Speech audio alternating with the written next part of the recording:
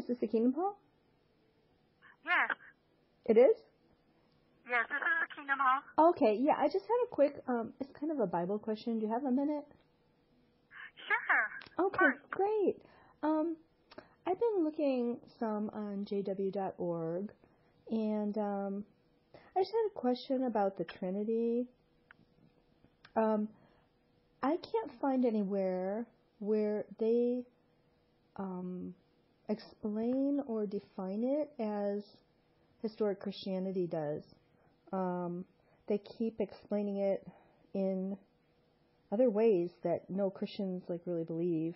So do you know if there's a place where they actually use Christian sources to explain it as it's been historically taught?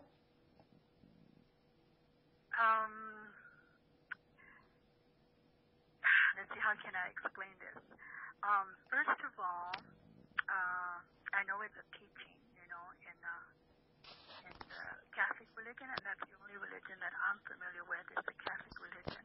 Yeah, Catholics, Protestants, and Eastern Orthodox, and the ancient church, as well as the Reformed. Yeah, pretty much. So it's something that has been taught, but it's not a Bible teaching, because nowhere in the Bible, when you do research in the Bible into the scriptures, you won't find not even the word Trinity. Oh, yeah, but you guys have words too that aren't in the Bible, like field service and governing body, things like that. I wasn't really asking to get into it with you. I was just asking, why do they misrepresent even, because when people talk to witnesses, they say it's important to go to their source so that you don't misrepresent what they teach. But in this case, I can't see even one place where they use, for example, the creed in its context. The creeds, all those denominations except the first three ecumenical creeds. This is just one example. They will say, do you believe the Father and the Son are the same? But that's a vague question because the Trinity teaches that they are equal and the same of nature or essence, but distinct in person. So, and they never talk about the idea that as to his humanity, he is lesser than the Father, but equal to the Father as regards his divinity or deity, which is in the Athanasian Creed. And that covers all those verses where he is sent and the Father is greater than I. He humbled himself to become a man. But I'm really asking about why do they misrepresent the Trinity so much? And who's they? Well, the publications, as I said, I've never found one that actually explains the historic, very accepted within Christianity teaching. They'll say, do you believe that Jesus is the Father? Oh, is he praying to himself? Ha ha. That's so silly because this involves so many church fathers and scholars, and that's called a heresy of modalism. So that's not a good idea to represent that's called a straw man. Just make it sound silly so you can easily knock it over, So maybe you could help me find a place where they actually give the correct explanation, because I haven't seen it.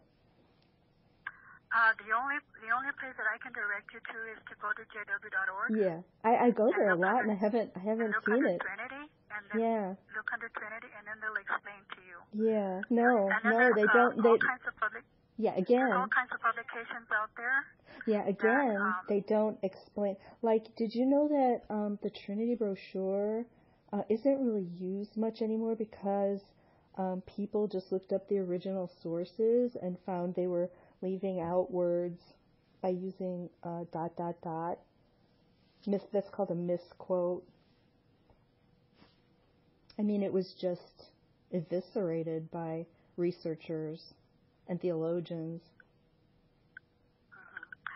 What is your name? Do you mind if I get your name and number and I can do some research and then get back to you. Yeah, and Do you live here in Grants? what? Do you live here in Grants? No. New Mexico? No. Oh. Can I give you my email? I don't have email. Oh, okay. So I don't. Yeah, I don't like. I'm still in old school. I know what you mean, but yeah, I probably don't answer the phone that much because sometimes I'm working and stuff like that. So yeah, well, like see, I said, the only thing I can tell you is that you have to be open-minded to what the Bible says. Yeah. And then that's why when we discuss theology, people shouldn't misrepresent, what it actually is. Because if the Trinity was an actual Bible teaching, it would be there. Oh, it is there. It's like presumed throughout, and even the Old Testament shows divine plurality in the nature of Yahweh. There's plurals used, plural nouns, adjectives, verbs, pronouns. There's the messenger of Jehovah, also called Jehovah and worshipped. There's the divine wrestler, where Jacob said he wrestled with Jehovah. Have you studied the Bible before with Jehovah's Witnesses? Yeah, just for a little while. Oh, okay. Yeah. That explains why you use God's name. Oh, okay. We sing about it also in church.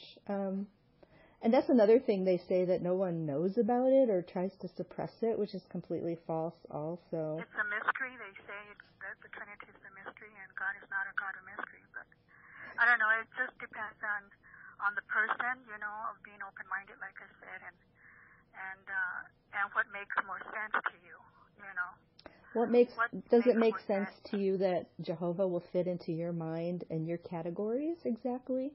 They even have an article about how can you understand that God is eternal.